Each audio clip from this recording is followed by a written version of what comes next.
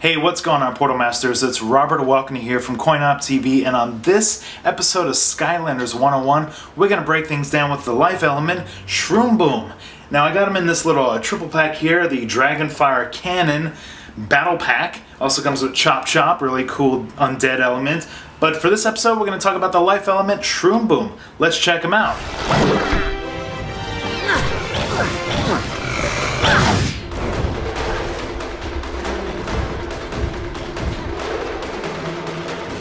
Alright guys, let's take a closer look at Shroomboom Life Element.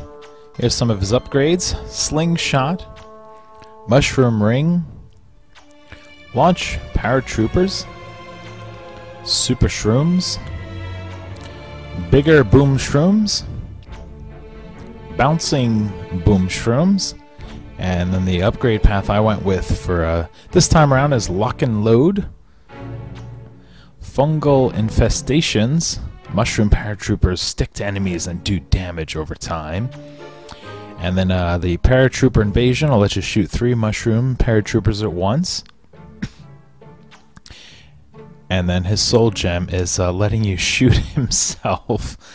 You know, it's pretty wacky. So let me show you a little bit of Shroomboom here with the Chaos' Castle level. So here's his first attack.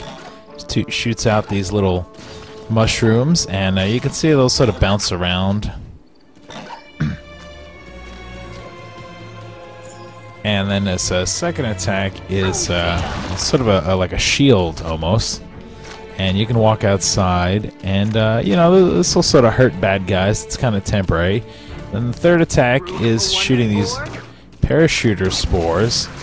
I found this to be like kind of the most useful attack, especially with like guys with shields and stuff. I just kind of shoot some of those up there. And then let's see, what do I gotta do? I gotta hold down Here comes the shroom. so I have a hold down A, shoot like a big shroom there. And then if I hold down the first and second attack, I can fire myself. So let's fight and find some bad guys. Start destroying some dudes here.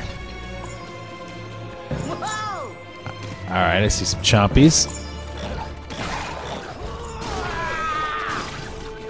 So it's pretty fast, and you see the angle changes when enemies are closer to him. He'll kind of do an arcing shot, but when I get closer, see it kind of angles like more direct. The spore, the merrier. Let's put some spores down there. So then when I get surrounded, I kind of put my little mushroom shields up.